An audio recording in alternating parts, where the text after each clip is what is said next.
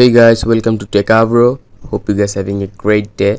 In this video I'm going to show you how can you clear cache on Spotify 2024. You can just clear cache on Spotify super easily.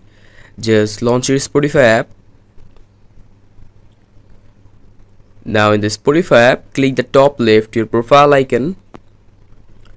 Now here you can see the third option, settings and privacy. Click on it. Now you need to just scroll down, so scroll down like me,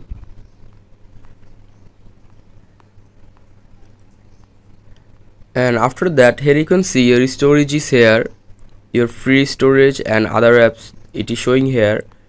You can remove all the downloads from here, and lastly clear cache option. Just click on clear cache and again click on clear cache, and by this your cache will be cleared on Spotify.